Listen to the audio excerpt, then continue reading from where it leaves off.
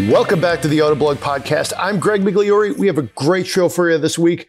We're driving a lot of interesting things like the Honda Pilot TrailSport and the Alfa Romeo Giulia Lusso. That's a nice version of it. I've been in the BMW 760i, and we're going to talk about the selling off of a long-beloved Acura TSX that belongs to West Coast editor James Riswick. So with that, I will bring him in. It's been a minute. How are you, man? I'm doing good. Dude, it's a fun week with cars around here. I've had a lot of fun blue cars. I traded a pair of Boxer engines this morning of very different vintages. I have a Subaru WRX that went away, and now I have a Porsche GT4. So wow. both blue. That's a pretty good. Both blue. It's a good day at the office, right? Yeah. So it's going to be nice. It's going to be a fun week with that one. Sounds good. And then later on in the show, we'll have an interview with definitely the Acura enthusiast who has bought your 2006 TSX. It's a good interview. We're going to put that at the end so you guys can listen to the whole thing. Interesting backstory there. You want to give like the dime tour real quick so people know what to stick around for? Sure. So I sold my car 16 years ago. And just like anytime any of us sell a car, I never heard from it again until Christmas Eve of last year. And then you'll hear the rest of the story later on in the show. All right. I like it. Sounds good. We do have an update on spending other people's money. This comes from Jacob at episode 734. So we'll get that in there. Then we'll talk about some of the different features that we've had on the site. What would you drive back in 85 and what truck would you get for 50 grand? Those are a couple that we've been doing. We hope you guys enjoy the series. They're a lot of fun to talk about, a lot of fun to write about. So with that, let's transition to the TrailSport. And it sounds like there's an e-bike involved in here. So tell. This sounds like a vacation maybe or something. It was a vacation, but it was a multifaceted review product as well built into it.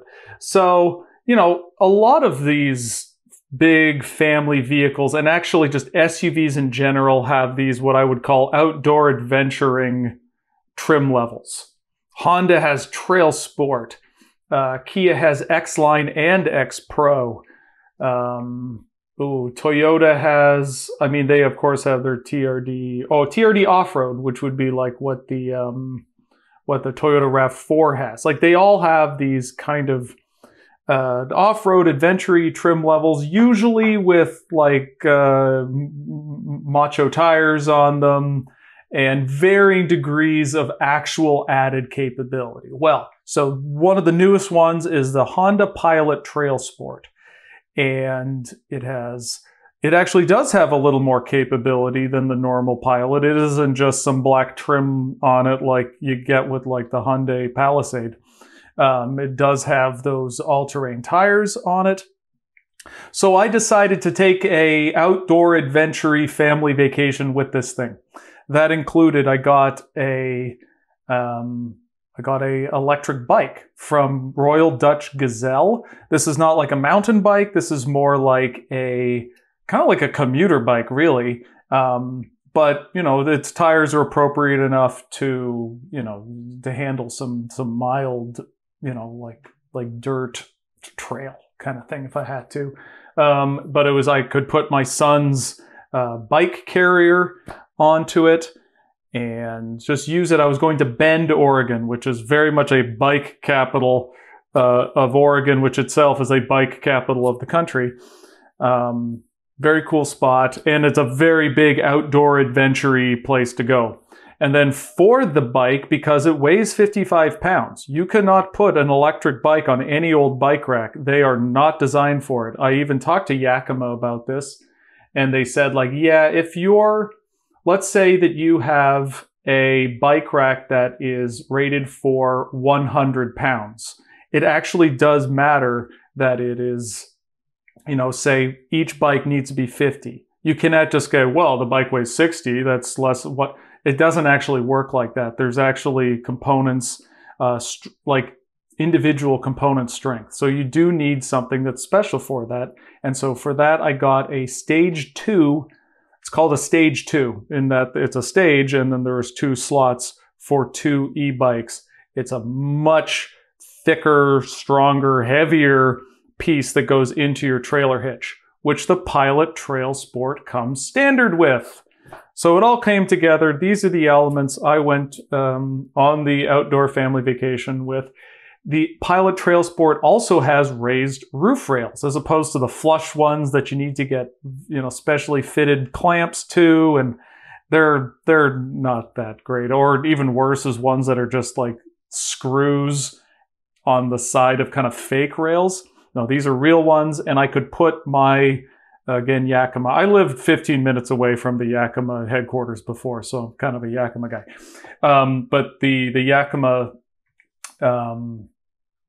roof rails onto it. I had it with me. I was ready to put a kayak on the TrailSport and have one hell of a great outdoor family adventure photo with everything. But as it turns out, the road to the lake and all lakes in Bend, outside Bend, were still closed due to snow. It was going to be opening 2 days after I left, and only like a week and a half earlier, there was still 5 feet of snow on the side of the road in points. Because this is like your Mount Bachelor is over, is approaching like 9,000 feet up there. So, that part was cut short. I didn't get the full outdoor family adventure. But I will say that Pilot is great for it. It really is. The added elements of TrailSport, the hitch, the roof rack, like that stuff really did come into its own because I was able to, utilize it with gear.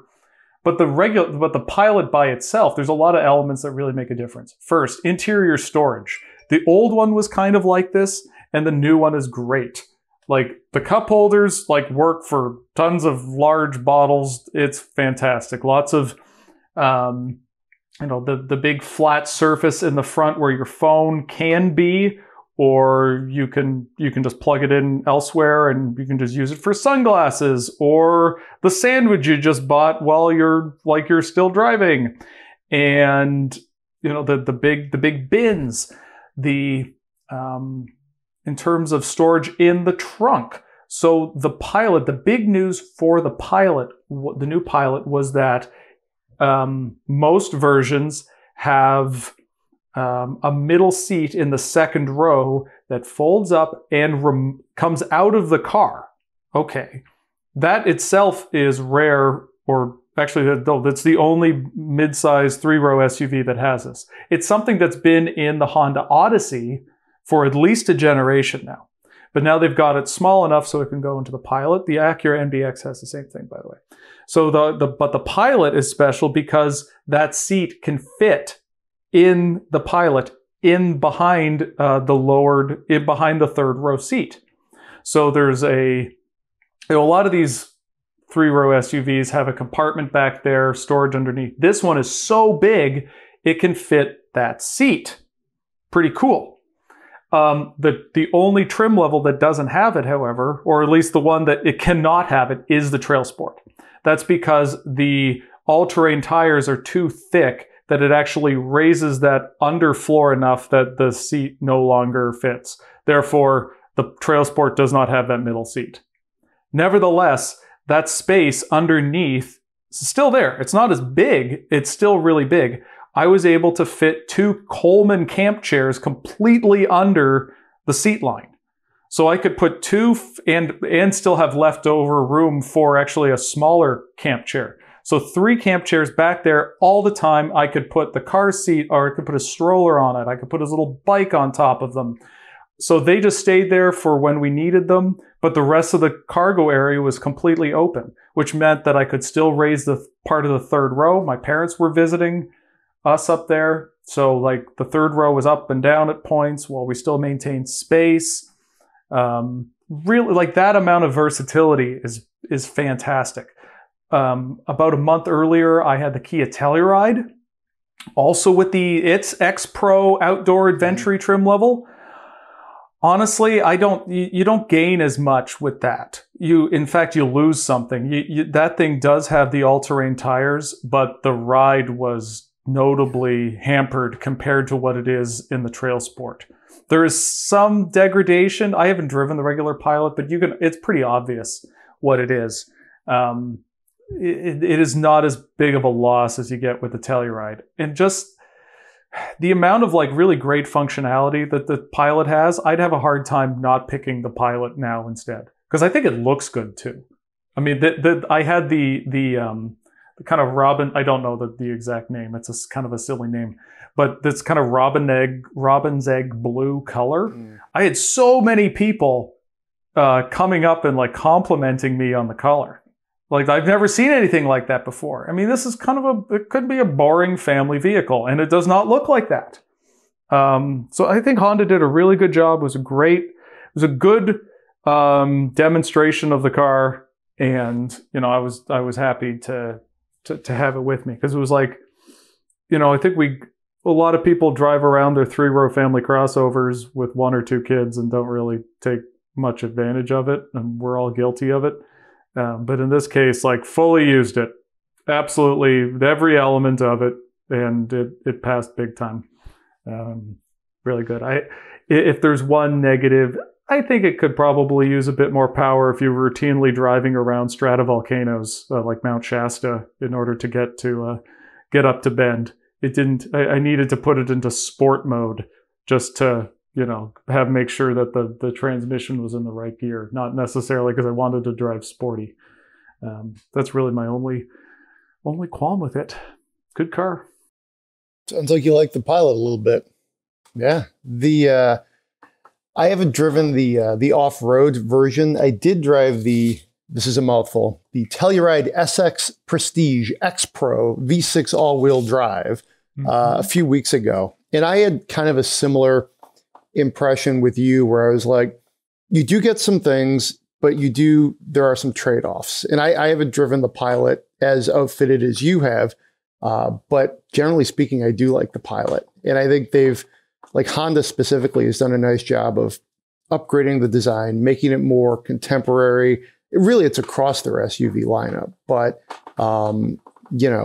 based on what you're saying, I think I would probably lean towards the Pilot versus the Telluride in this trim specifically. My sort of takeaway on the Telluride, as much as I really like it, was this isn't really necessary. I'm not really getting, it was more like the Telluride was kind of like wearing an off-roader sort of outfit versus actually giving you something tangible. But yeah, there's a lot of choices in that space now. Yeah. I can see that robin's egg blue you talk about too. It's in the press photos. That is a nice color. It's cool. I mean, I do wonder, like, if this thing was just gray, would it be as?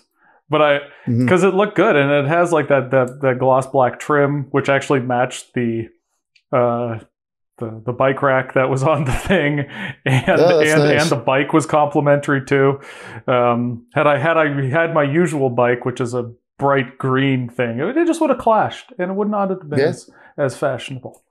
So, but that story's coming soon, and it'll be like lots of the photos of all the elements in question. My bike review is coming actually first of all of the elements. So, I was gonna say I can't tell if you lived in Eddie Bauer or Patagonia ad, or you starred in the press photos. I mean, that's kind of how it sounds. Well, like, if you're going to advertise all these things, right? Like, let's actually see what they're actually good for, if you can actually do it.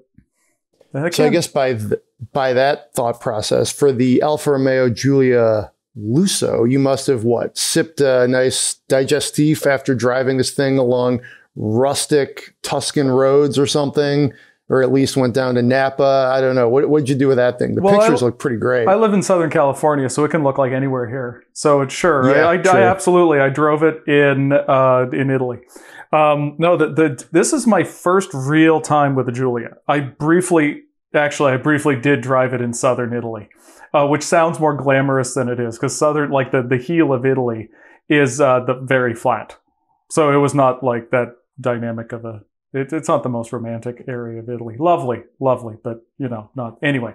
And then I very briefly drove the Quadrifoglio on a very wet track in Michigan. So this was my first really extensive thing with the Giulia. I didn't really think of much about it beforehand. It's wonderful. It's a wonderful car. It's been out for quite a while at this point. And the Lusso trim is the middle one. So this is everything above the Lusso are the sport trim, the Veloce, the Estrema, and the Quadrifoglio. And so the Lusso, so it does not have the sport seats. It does not have those big, chunky, beautiful shift paddles. But then the rest of the car is still totally sporty. The steering is magnificent. The handling, ditto. The ride is, I would say, well damped, but it's like, no, we're sporty. If you didn't like this, like a firm ride like this, you should have bought something else. So it's like it's this weird car because on the one hand, it's unapologetically sporty. It's like, this is what the car is. And then they're like, well, we're going to shortchange you in sportiness by give you the seats that'll have you sliding around and not have these big flappy paddles. And by the way, we'll very obviously leave a gap, a noticeable, larger than normal gap between the turn signal stalks and the wheel, which is it's weird. So it seemed like every Alfa should just have those two elements. It was kind of irritating and disappointing. Again, it seems like you're shortchanging them because otherwise the rest of the car is fantastic. I had, speaking of colors, Alfa Rosso. It is, oh my goodness. It is sexy and but it's like red yet classy. And part of it is because it's an Alfa Romeo and it just goes together like Alfa Romeo red. Like it is, the interior was tan. Those sportier trim levels, you cannot get tan in it. Not a big tan interior, but in this car, it really did. It looked good. This was just it's a sporty, it's classy. Like what you led off with, like that image of like having an espresso while sitting in a cafe next to your hot Italian car. That's what this is. I very much like this car. It was, I was impressed. I had no problem with, the things against Alfa Romeo, like all the buttons and everything were beautifully made. Everything's like of a high quality. Everything worked. The infotainment system, fine. Fine.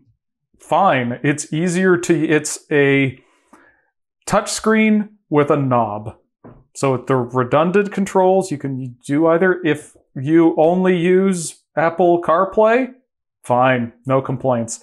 If you use the radio like I do, no complaints. As opposed to like the newfangled BMW system that I want to like take a hammer to every time I get to because it's annoyed me so much, or Mercedes that just overwhelms you with the amount of things you can do.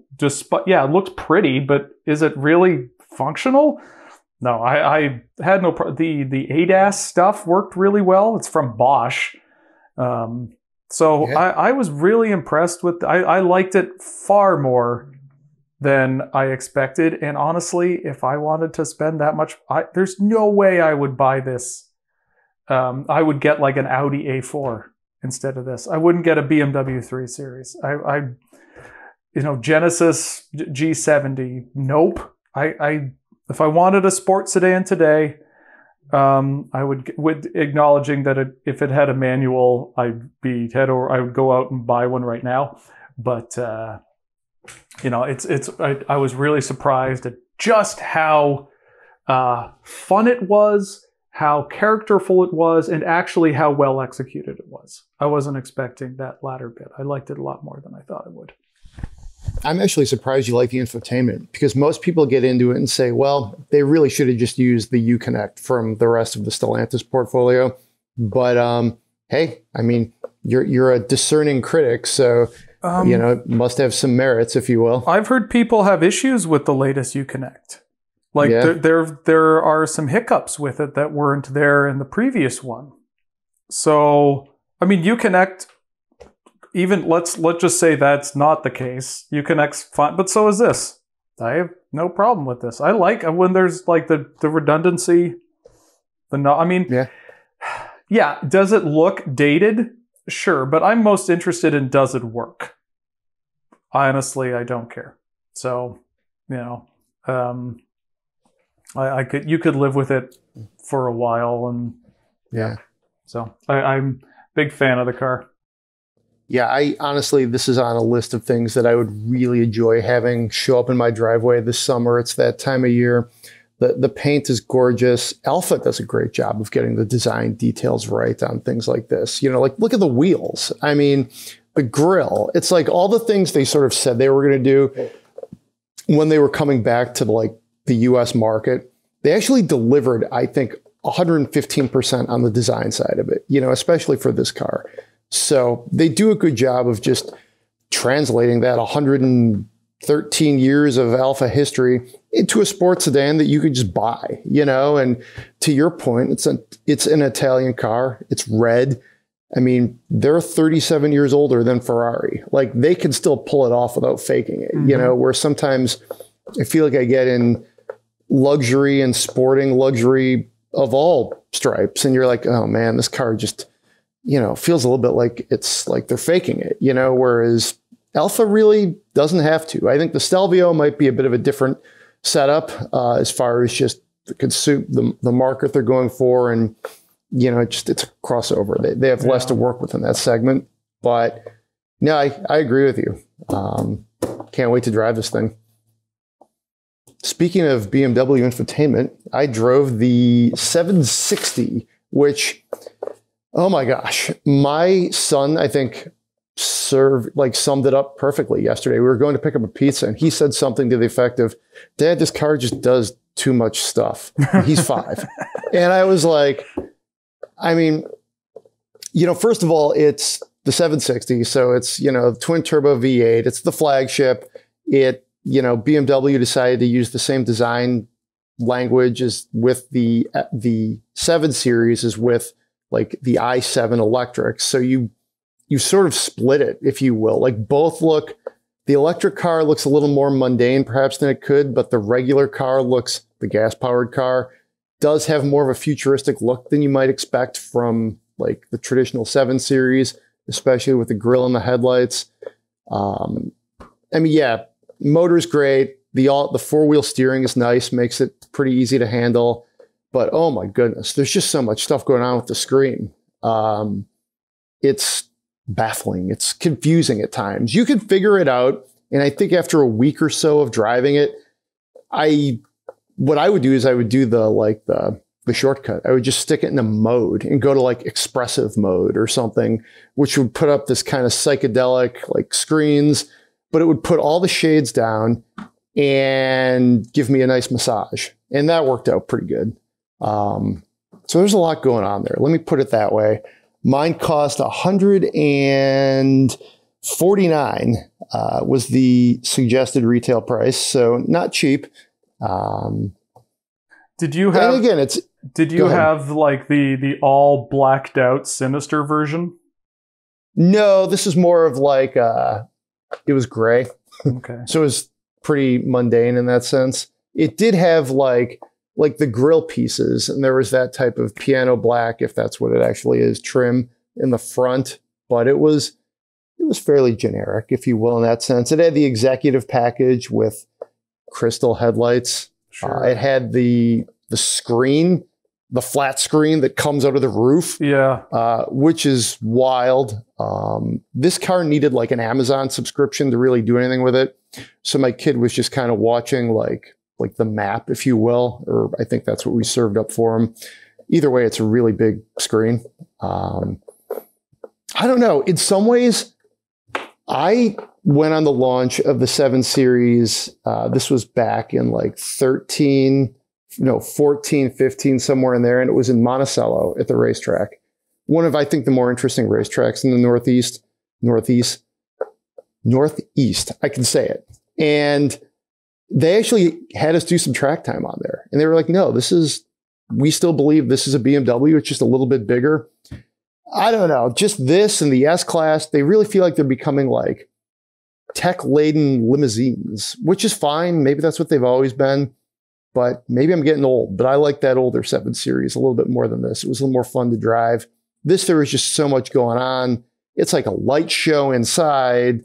The trim is gorgeous. But yeah, man, there's a lot going on. You've driven the 7 Series? No, I haven't. I just because I've now. It's funny. I go along these press events, but I drive a lot, so I do see the parking lots of other people who have driven. And that's been. Yeah. I think somebody has driven that sinister all black 7 Series to an event every single time, and it is really.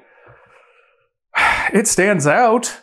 I mean, that's part of the appeal for some folks. I don't get it. The grill thing. Yes, it's enormous, but then there's like just weird stuff in it. Like I don't know if it's like some ADAS stuff, but the new 5 Series, the i5, like the grill's weird, but then there's just like weird it's weird. It just looks like there's stuff that's behind it that they like didn't cover with a panel or thing. I do not get them. I've talked to some other car designers, and they also don't really get it. I had one car designer from a car company who knows some BMW designers, and they said, quote, they think they're God's gift to design. Like, okay. You know what's interesting? I'm going to write that down. That's a good quote. It's interesting. That has been my take on a lot of really expensive things I've driven lately. Like, I somewhat paraphrased that in my Bentayga review. I was like, it's almost like they feel like that needs to be part of the price tag. Is just this design that we've invented, and you, the consumer, will embrace it because it's expensive and it doesn't look like anything else. Whereas, I don't know, Alfa Romeo is not quite that expensive, and it's much more timeless design, and, it might be a lot to say BMW has lost its way with design because they're going for it. And I feel like some of their cars look great and some of them are like, what is going on here? I don't get it. I saw the new M2 the other day. If you futz enough with your kidney grill, you'll end up with a Pontiac. And that the M2, especially in red, looks like a Pontiac because it looks very plasticky, which is very later Pontiac. But the design itself just reminds me of like an early 70s GTO or something like that. Like it doesn't look like a BMW; it looks like a Pontiac. So, with all due respect to Pontiac, are you going for that BMW?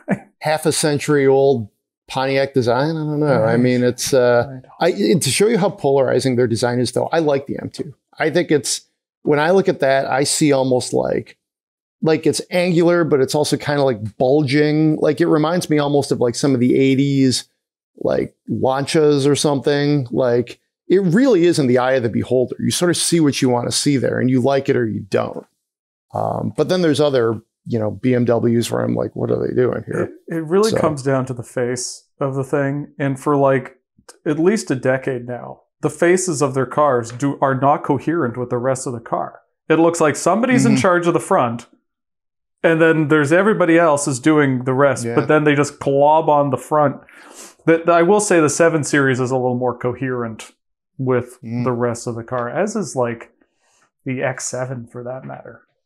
But it always comes back to us griping about BMW design, I suppose.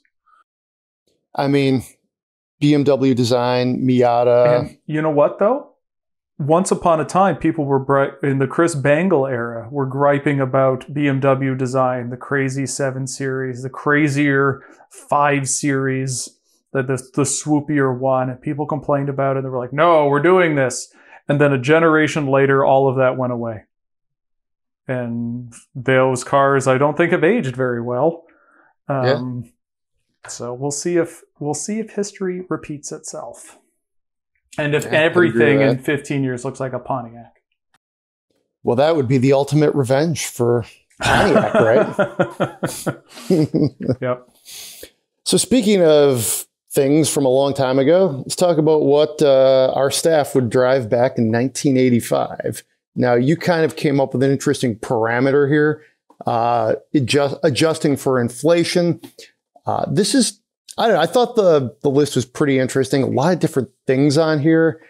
It's very 80s. I don't know. What do you think? You think who's on the mark here? What do you think here? So the key thing is, the original time we did this was, here's $50,000. What car would you buy? And you have to use all $50,000. You can't spend 30 and then blow the rest of it on an ATV or something. You needed to spend everything. So that was the thing. But then we wanted to see, well, how much was $50,000 back in 1985? And as it turns out, that's $18,000. Okay, well, how much car could you buy for then? And this is kind of an exercise in inflation. And so 18 wasn't, so you really couldn't buy many import luxury cars. Even the only Cadillac you could buy was a Cimarron. So luxury cars have actually, if anything, gotten cheaper. After all this time. The only BMW you could buy for $50,000, the equivalent of $15,000, was a base 3 Series, which is what John Snyder picked, by the way. But, today you can buy multiple BMWs for less than $50,000. Not many of them, but you can, including a 3 Series. I picked... My choice was a Volvo 240 GL wagon, so the big boxy wagon thing. I figured I'll go for the kind of the family vehicle I would want back then. But Volvo wasn't entirely a luxury brand then. It was expensive because it was better made than an Olds Cutlass Cruiser, but it wasn't filled with leather and the Volvo we know of today. So that's why that range of luxury car, you might be able to get into a Saab, maybe, just things like that. But most American cars, those are way cheaper. You would not be able to get up to $18,000 even if you tried to go nuts with options. So some of the cars that we chose here. Jeremy picked an Alfa Romeo GT-V6. That's a very cool car. Beautiful car. Byron chose... Oh, no. Zach Palmer picked a Ford Mustang SVO, which is top-of-the-line Mustang. So there you go. I like it. Yeah.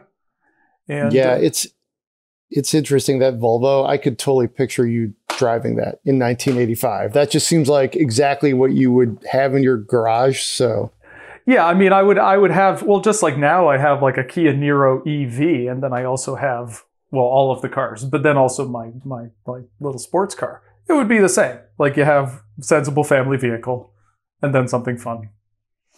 I don't know what that something fun would be, but in 85. Yeah. What would you pick? Mustang, you didn't weigh in on this one because you're busy doing things.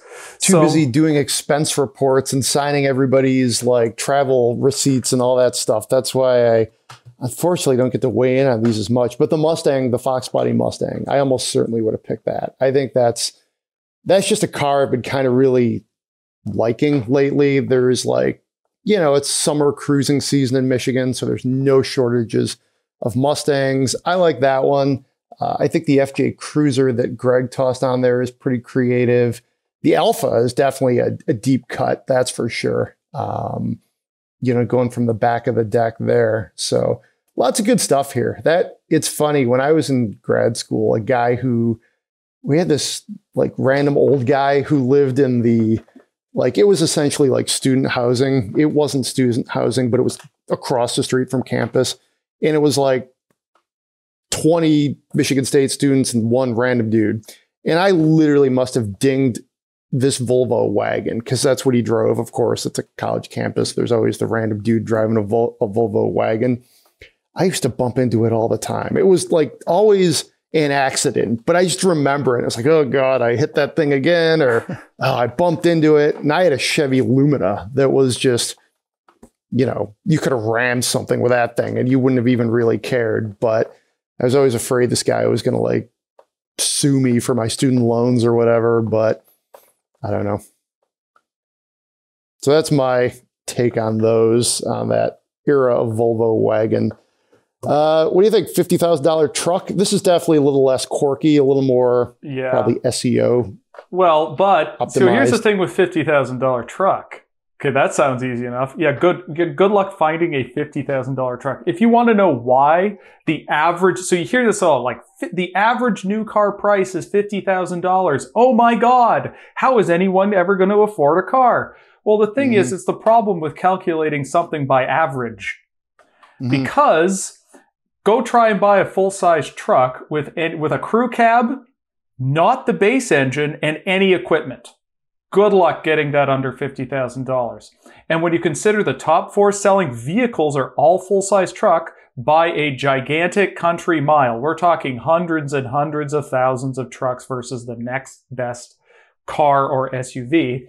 That means that there's a hell of a lot of vehicles that are being sold for way more than $50,000, which completely throws the idea of average out of whack. So, but what can you buy for $50,000? And as I said, like only one of us chose an actual full-size truck.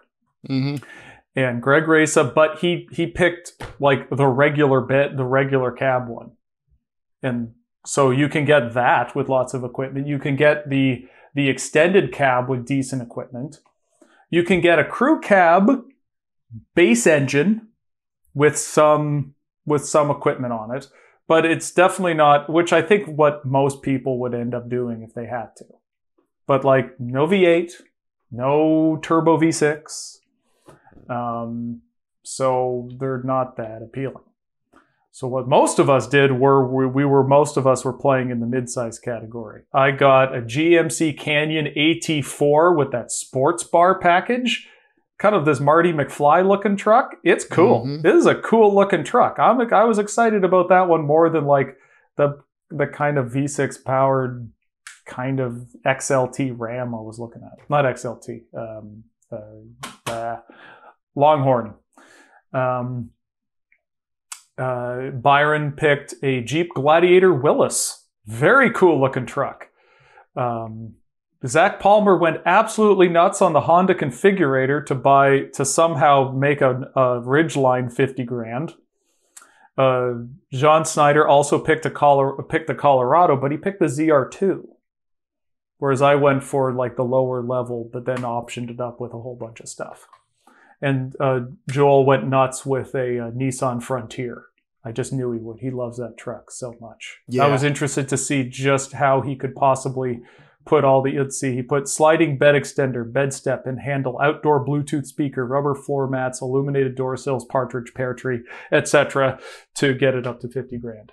But my favorite one, and I did not see this coming, was Jeremy, who picked a Ram 2500 Tradesman. Yeah. So although it's hard to buy a full-size truck, it's even harder to buy a heavy duty, but he managed it and he got the Tradesman. I've driven a Tradesman. It's actually not that stripped out, right? It's not like totally vinyl everywhere.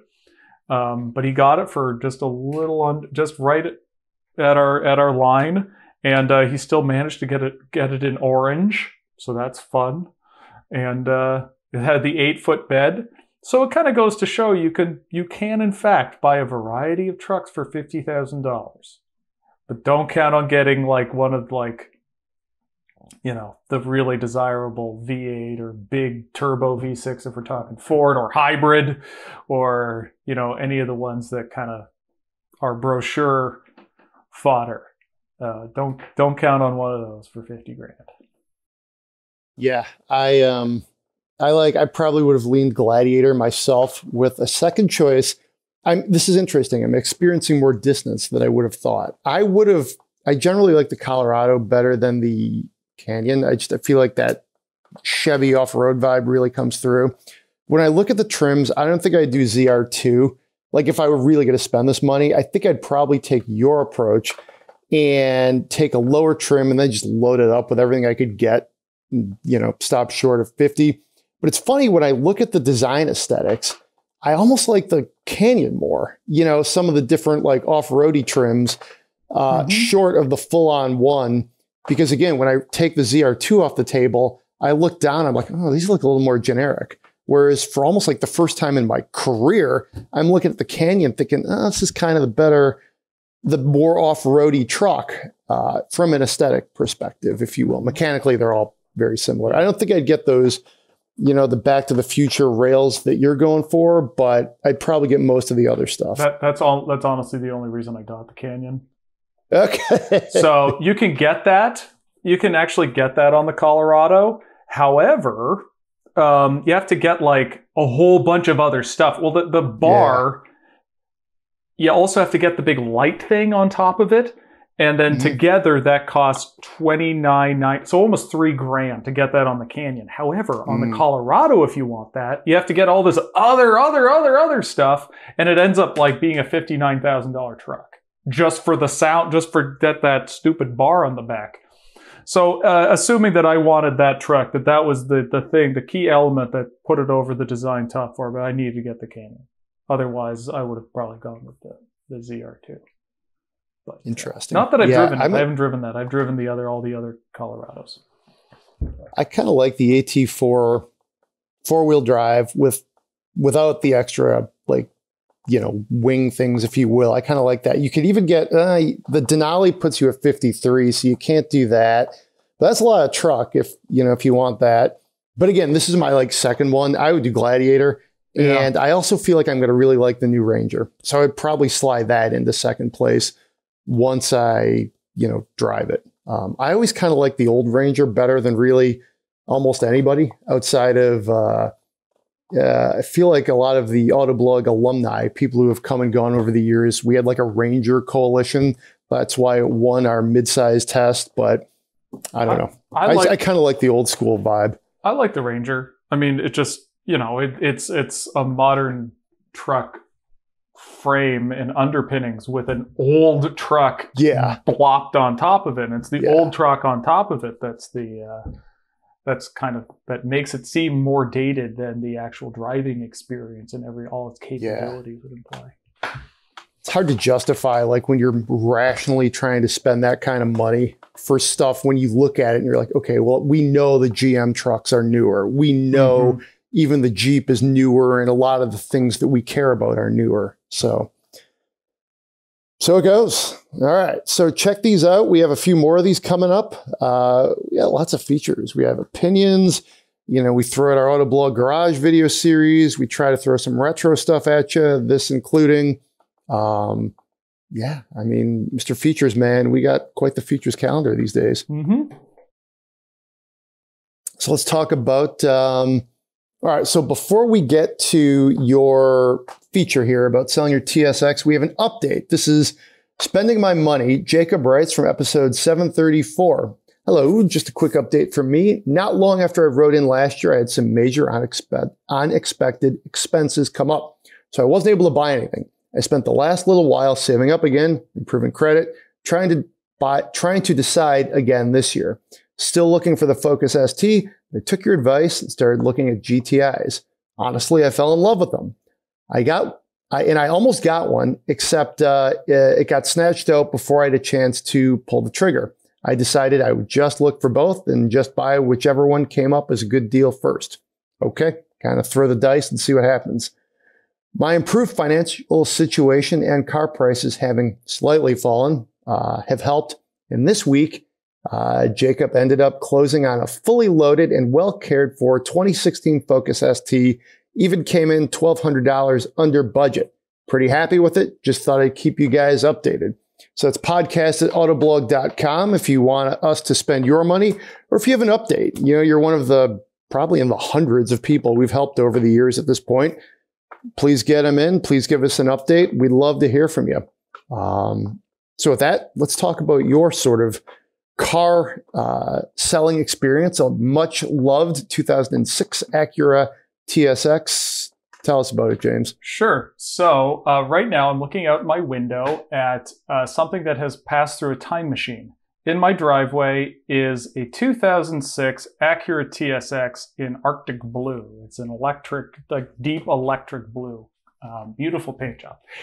And this is the car that I owned in 2006 and 2007. And it's in my driveway for the next couple of hours until I will return it to its current owner. And the story is, so I ordered this car in early 2006. I ordered it. I ordered an Acura. No one really orders Acuras. But I did so because I wanted the combination of Arctic blue. Like today, everybody wanted a gray car, or white, or black, and I wanted Arctic blue. So I needed to order it, but even more so, I wanted it with a 6-speed manual transmission because, you know, you're listening to this podcast, you know.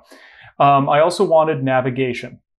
Not because I needed navigation, but because it actually increased the audio system functionality for this newfangled thing that I really like called satellite radio. So it did all these things. So I wanted to order this car. I got this car. And about a little more than a year later, and after only 5,600 miles driven, I got my dream job as an automotive journalist. I was not going to need a daily driver anymore. I was going to be driving all of the cars now. And so this car was just going to sit in the garage. It was going to collect dust and depreciation. And, you know, I wasn't like in love with this car. I didn't have enough time to really bond with it, honestly.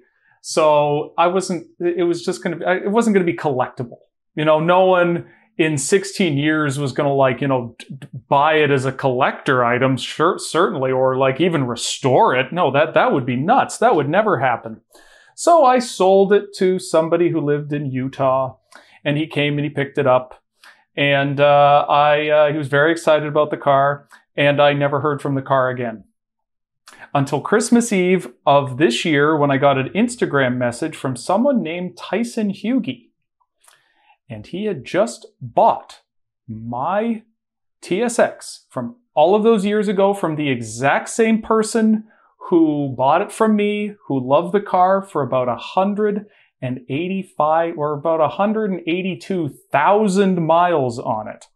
He took tremendous care of it mechanically. The interior looked tremendous, but the Utah sun had done a number on not very good Honda paint. So Tyson did what he does, and he restored it. Why would anybody do this? How would he do this? Well, I will now let him tell the story in this interview I did with him while sitting in the TSX, while we both just happened to be attending the Acura Integra Type S launch. Long story short, I'm going to summarize it. I'm an Acura brand aficionado. They call me an Acura addict. I've been a fan of Honda and Acura products since the late 90s. I got my driver license and promptly sought out an 89 Prelude. So whenever I come across or learn of a particularly rare model, it kind of stays with me for a long time. So fast forward roughly to 2011, Acura threw a big red carpet party for me when I rolled 500,000 miles in a Legend. I then sort of started collecting cars, and my brother had a classmate who was a friend of mine from Southern Utah, a year younger than I was, and I knew as of about 2013 that he had a blue 2006 TSX 6-speed manual, and that car always sort of was one that I had on my checklist, just in the back of my mind, like, how cool is that color? Because you just never see them. Anyway, he and I met up in 2013 in his driveway in Cedar City, Utah. I was driving my red 92 NSX back from Salt Lake to Phoenix, where I live, and I stopped at his house. He had a black Integra GSR, this TSX, and there was my red NSX in his driveway for a photo shoot. This car still looked pretty darn nice. I mean, it was only, 7 years old at the time. But the following decade or so wasn't as friendly to it. My friend ended up replacing the car with an EV a few years ago. The TSX was relegated to side parking at his house, and the sun in southern Utah was not friendly to it. This paint got absolutely destroyed. I don't think the car was actively exercised as much, so obviously that also contributes to some, deterioration. So I was kind of after Chance, my friend, to just let me give this car a good home. I know you're sentimentally attached to it, but I'll fix it up and I'll, do it justice, because I know how rare it was. So finally pried the car out of his hands in December of last year. And we agreed on a price that was maybe a little bit too much for a car that needed a full restoration, but I also recognized how special the car was. It made the 400-mile trip from Utah to Phoenix flawlessly, and I kind of started doing things just via prioritization after that. So obviously I wanted the mechanical bits to be reliable before I spent a dime on paint. So tires, brakes, fluids, those were some of the first things that we looked at. Beyond that, I started just saving up, a few pennies here and there to do the exterior body work. So I have a great shop in Phoenix that worked on the car for about maybe 2.5 months. And we kept it the original Arctic blue. I sourced an uber rare Accord Euro R body kit, which is really kind of subtle, but it's definitely upgraded. So other than that, the car is 100% as James drove it off the showroom floor, 2006. So 189,000 miles. I rolled yesterday. I drove it out from Phoenix for the Acura Integra Type S press event. And it's the second longest trip I've ever taken in the car, and it didn't skip a beat. So, I think this car has easy another 200K left in it. It might not have great infotainment or, rocket-like acceleration, but this K24, Japanese-built platform with the manual is one of Honda's most crowning achievements. I mean, if they could sell this car as the Accord in Europe, which they did, they had a lot of faith in it, because that nameplate carries so much weight. So that's kind of it. This was a car and driver 10 best. Yeah. When it came out, that was the reason I got it at the time. So tell me about some of the other cars. So that, because obviously like restoring a 2006 Acura TSX is not something that, or even just generally cars from that era you would do. So like, what are some of, have you restored other cars? What are they? It's funny you ask, because there was a story about me a few years ago that says this guy's car fetish is so weird it's actually his fetish is so normal it's actually weird, or something to that effect. Like, AKA, I like to restore and preserve cars that most people wouldn't bat an eye at. So I love my NSX, but not everybody cares enough about an 06 TSX to spend twice what you spent on the car on paintwork. Like, that is just financially stupid. But you know what? I'll never see another one of these in Arctic blue 6-speed with the navigation system. I mean, I knew full well this car was a rare spec to begin with, and I think there's always sort of some heartstrings being tugged at that this car deserved better than to eventually just end up on Craigslist sold to some college kid who would run it into the ground, And just to give you the scope, I also have a 2002 RSX that's currently getting the same treatment, a Type S. I got it from my neighbor, Susan, who's 75. She beat up every corner of the exterior, so that's getting an overhaul. But yeah, that's kind of the name of the game.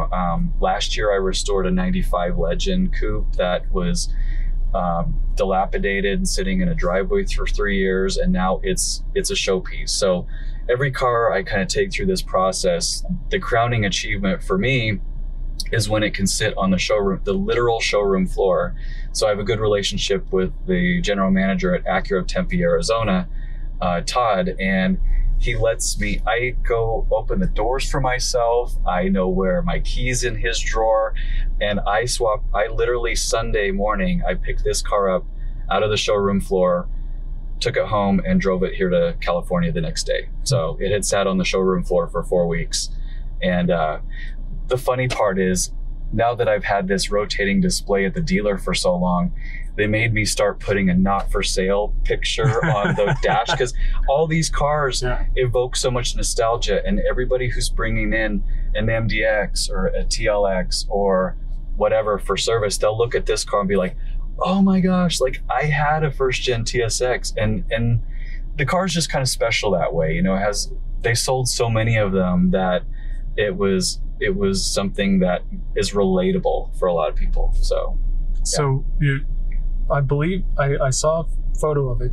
I know you've had it, but do you still have a like aquamarine Acura Vigor? Oh, that one's gone. But it was Arcadia green. Yeah, so that was a cool car. 5-cylinder, 5-speed manual. I'm a manual snob. That was a rare spec.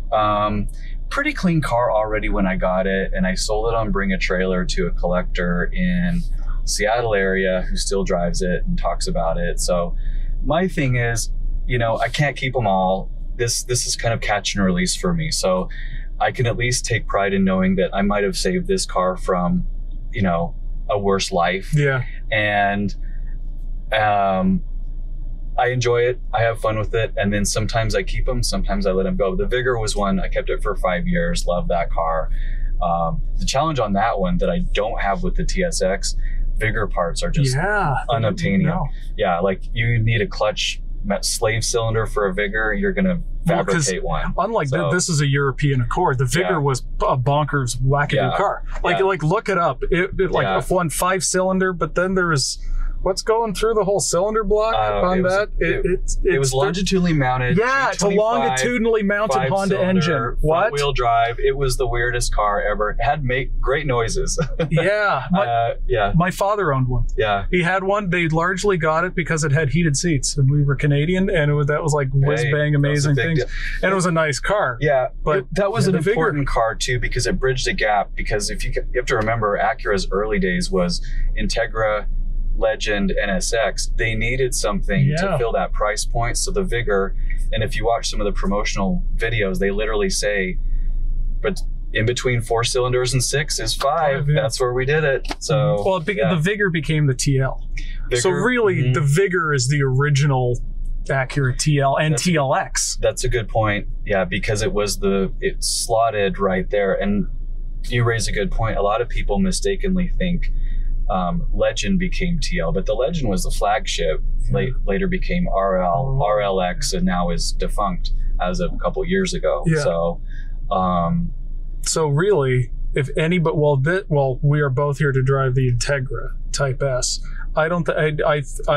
Should we just start like lobbying for them to rename the TLX the Vigor? The Vigor. Because they should do that. How funny would that be? That would be great. Yeah, and they've renamed the RDX the Legend. Whatever. Yeah. The ZDX. They're bringing that crazy thing back. Yeah. Call that thing the Legend. No, don't do that. No. Yeah, but it is fun, and this event. I was talking to Jonathan Rivers from the Acura product planning team, and the cool thing about bringing the name back is that they're seeing 70% of the people who've bought an Integra in the last year since it went on sale have come from other brands. So what I would like to know is, are these people have they left the brand and they're coming back? Or are they just conquests, as you call it, like from another luxury automaker or what have you? It'd be very interesting to see the analysis there. I would not be surprised if it's people coming back, because after this car, so I owned this car, I loved it, but when the next one came out, I was then like reviewing cars, and the second generation TSX was a big drop off. It didn't look as good. The steering, especially, they switched to EPS, and it was not good at all. Yeah. Just the entire car was just softer. It was bigger. It was less enjoyable to drive. It was available in a wagon. You could get that one here. I think you could sport wagon. There was this car actually. There was a wagon version. We didn't get it. Right. Good point.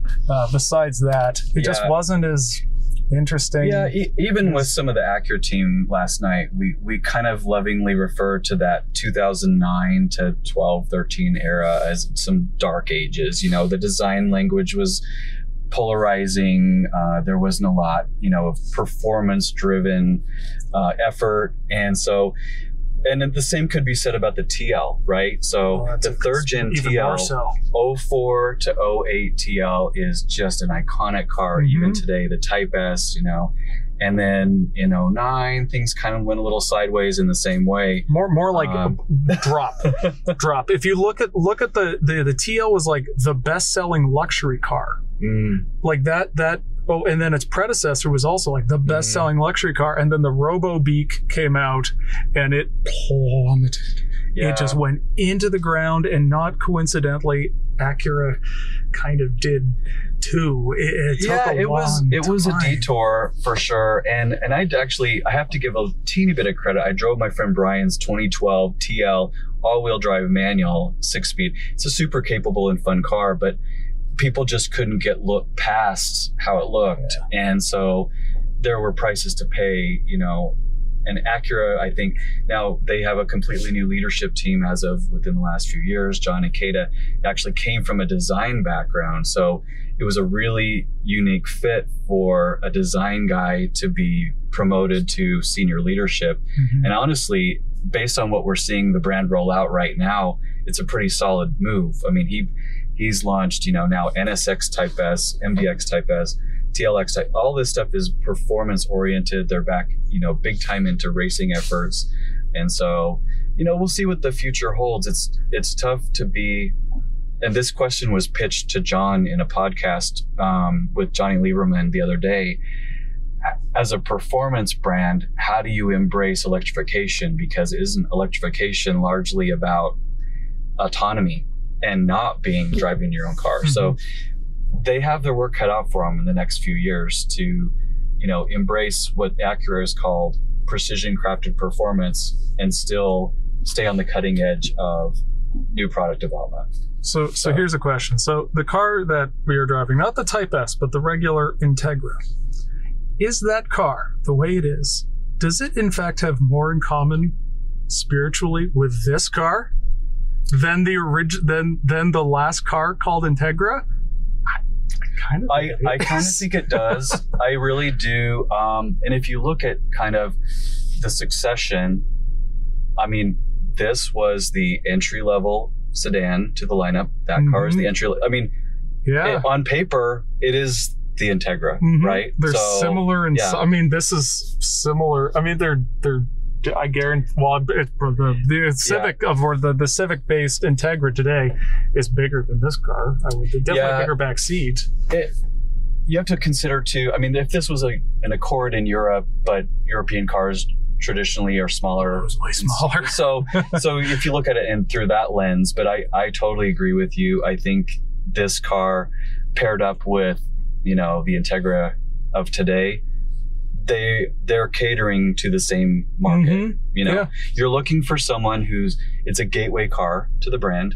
If you're lucky, they come in, they love this car, they love the Integra, they move up to the TLX, to whatever beyond that. So, you know, and this car, I think, achieved that for a lot of people. I mean, I think you said in your early 20s when you bought it. So maybe not yet a family man, you know, wanted something fun to drive, didn't need a minivan yet or whatever. I mean, what compelled you to order this, you know, at that time in your life?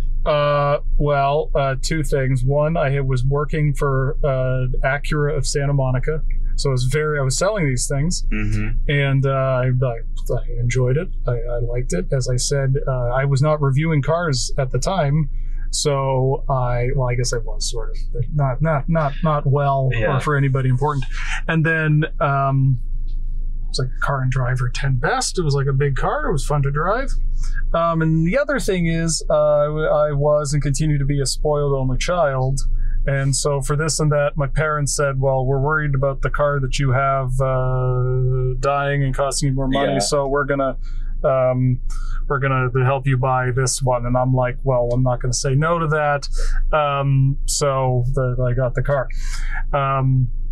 And I enjoyed it, but I only drove it for like 5,500 miles or so, because I then got my dream job at Edmunds, and I was then going to be driving all of the cars. Right.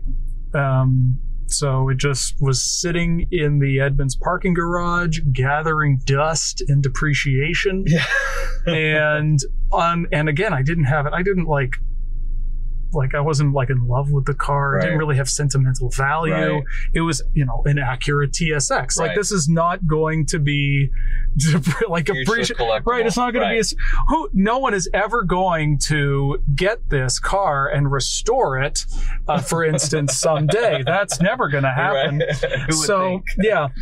So I sold it. Yeah. And Chance bought it. So the person you bought it from is the person I sold it to. It's only a 3-owner car, which is also kind of weird, especially because his was the longest duration. Because like you said, yours was short-lived. I think the record showed literally one oil change under you. Oh, I had kind of like 5,600 miles or something. So I ordered this car. One, because I knew you could, like, who orders an Acura, right? Like, the number of builds possible is tiny. But the number of builds that a dealer is going to order is even tinier than that. It's mostly just like gray. This is kind of the same. This was like 2006, but dealers were really just buying gray and white and black. It's totally common colors, yeah. And then, so I wanted Arctic blue. I actually went back and forth between Arctic blue and the lighter blue, but this was ultimately cooler. But then, like, manual. Yeah. Good luck finding a manual that a dealer's ordering. Yeah. So I ordered it. And I waited like 3 to 4 months for the car. And so I had Arctic blue, and then the navigation system we were talking about earlier. This has the navigation system. Honestly, I didn't care as much about the navigation system as I did with the better audio interface. So, specifically because of satellite radio, and here it has the 6 radio presets on the bottom, and then it shows you the name of basically what satellite radio is. Yeah. And this was like a big thing in the year 2006. Yeah. So that was why I wanted the navigation system with the big touchscreen. Honestly, this is a big touchscreen. It is. It just dawned on me that this is kind of an enormous touchscreen for the era. Yeah. Like, it's probably about 7 inches or something. Yeah. And which is like kind of what the base Accord touchscreen is today. Right. Yeah. I mean, in its day, and this same interface, if I'm not mistaken, I think was also carried into the 3rd Gen TL, which would make sense. It was the same era. With everything. The buttons were a little different along the bottom. But I think, and I've never used this old joystick thing, but it's just to scan around the map. Yeah. Because they didn't have swiping. Right. And pinching and all that. But this has it has a premium sound system. This is before Elliott Shiner. It has a 6 disc CD changer. In-dash. It has an aux jack, which was like huge because you could plug in your iPod. Should we show the book? Yeah. And to this very day, like I had to remember that I was driving a car from 06, so I needed to like bring my little adapter that I have from my Z3, the car that replaced this. So I'll be able to listen to my phone or what have you. There's your voice control. Right. So this is voice controls. So you can actually program the navigation system relatively very easy. You just have to press the button. There's no like, hey, Acura business back then. Concierge. So you have this little book here, and then you go with your voice control, and you just have to memorize what the commands are. So you have to be like, I'm not going to go through this because if I narf it, it's not going to be great. But it's basically like you click like destination, and then you can say like Ojai Valley. Ojai Valley, Ojai, California. Well, no, you can't say. There's no search. You will need the address. You actually need the numbers. I believe you do. So like you could just like, okay, so like District of Columbia, Washington, 1600 Pennsylvania, or it might even have to do like Pennsylvania Avenue, 1600. But it's like, it makes sense once you know it. Yeah. And this was like way good because everything else was garbage for like years. So like it was a pretty good, actually subsequent ones were worse. Well, Like the Civic touchscreen wasn't good. I don't use at any all. of that. I'm on it was my like phone easier all the time, to use. so. The graphics are like Nintendo. Yeah. But otherwise, it's a really some cool materials in here. I love the volume control has this kind of like record like etching in it, and then the shift knob has the real metal shifter on it. If you look at what's in the Type S, I think it's got a wrap around it just like this, but it's a little different. But it's like of the same idea, and it's real metal, and it gets hot, like really hot and really cold. I had a baseball batter's glove just to have in the car, so I wouldn't have the shift pattern etched in my hand like branded in my, like Marv from Home Alone. Forehead. Yeah. And the funny thing about, speaking of the XM, so the brain for this is actually, I believe, DVD driven. It's in the trunk, underneath the rear speakers. So I haven't touched it. Somehow it is still working here. But where did I get to my nav map guide? So, I mean, like you said, in its day, this was probably pretty cutting edge. But by today's standards, it's pretty... Well, of course. The nice thing, though, it's not so bad. Like some of these things, like a BMW navigation system, you don't want that because it like hampers the functionality of everything else. But since I bought this for the functionality of everything else, it's kind of okay. Yeah. But this.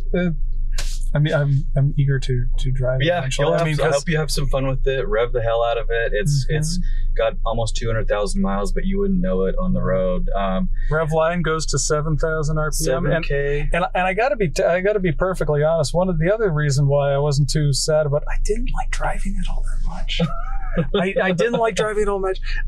This was the car that I realized how much I like torque because I was coming from a VR6 Volkswagen, and I didn't realize that I like torque as much. And the high-strung engine, I don't think I kind of realized it wasn't for me. Also, it was a little difficult to drive smoothly. I can agree with that. I had the clutch replaced for some of those same reasons. I felt like, and I'm a great manual driver, but I just felt like something was a little bit off. So it's improved, but you'll have to let me know what you think. It's the flywheel or something. Yeah. But what was worse was the TL. The TL of that era was very difficult to drive smoothly. I think it's a torque steer issue combined with a lot of things. Not even that. No, I mean like mundane. Oh, yeah. Like clutch let up stuff. But so yeah. So I hope you enjoyed this little journey with us for his new car and my old car. This really is like a crazy thing because being reunited with an old automotive friend like 16 years later is like the stuff that like they make like classic car shows. My classic car. And I didn't have to pay for it to enjoy this Back to the Future moment here. So thanks so much for joining me here in my car, and thank you for doing this. This has been like fun, amazing. And we, this was in the works for a long time, and I knew that this car had some special backstory, and what you shared about ordering it. Even I don't know if Chance, who I bought the car from, knew that. So really cool backstory. I saw the window sticker back here at 30 grand, and it'd be interesting to know how many of these cars that were sold back in that area are still around. That was sort of a big deal for the brand. It was a volume seller. The brand was celebrating 20-year anniversary, so there was a lot on the line, and the fact that this still is a reliable daily driver, this many years later, speaks to how well it was engineered. And some people would argue they might even rather have this than a brand new car because it was a fraction of the price, and if it ain't broke, why replace it? So, I mean, especially when someone's going to restore it, because it does look like a brand new car. And honestly, the interior is the interior is not as the driver's seat isn't as tight as it used to be, but there's only a little bit of wear. There's a wear on the bolster there. I mean, I'm surprised the perforated leather held up, because these are notorious for getting frayed. Just leather in general. Yeah. It's a reason not to buy leather in a car you're going to hold on for a while. Yeah. But the material, Chance did I often say the exterior paint on this was rough. Mm-hmm. But that's often you can tell how you look inside a car, to see how nice someone, because you can see a car and the paint looks bad and looks kind of worn, but it's clean, and then you look inside and it's meticulous, and you're like, that person cares about their car. It doesn't matter. Because they may just not have a garage, or they don't have a lot of money to buy the nicest car, but they're caring for it. You always applaud that person. Yeah, agreed. And that was the whole point, was because he plenty of times could have let the car go for a college kid to drive to school or whatever, but he intentionally held out. Wanted it to go to a good home. So here we are. I don't know if it's a long-term car for me. If anybody out there particularly is in love with an 06 blue TSX, talk to me. but I like that, this car could have a happy ending in this sort of way. And what better place to show it to James than next to brand new blue 2024 Integra Type S cars. The stars couldn't have aligned better for that. Absolutely. So, they're even similar colors. Yeah, they are close. All right. Well, thank you so much for this. Yep. And so this was my car, and now it's his car. All right. Have fun with it. All right. Thanks, guys. That is a very interesting backstory. Definitely, please get in the comments. Let us know if you have any sort of long lost cars that maybe came back to you, sort of in ghostly fashion. James, it's been good hanging out with you this week. You have any summer drink recommendations? Summer drink? Well, I did. Well, as I just said, I came back from Oregon, so there was a lot of beer that was in the TrailSport coming home. I was stashing at places like it was 1925. Just to make sure it got fit all in the car. So I used to live in Oregon, got used to the beer, and it's not the same in Southern California. So I came back with a lot. So that's what I'll be emptying a fridge over the course of the summer. All right. That sounds good. I like Oregon beer. If you have any summer beer recommendations, that's podcast@autoblog.com. If you enjoy the show, please give us 5 stars on Apple Podcasts, Spotify, wherever you get the show. Be safe out there, and we'll see you next week.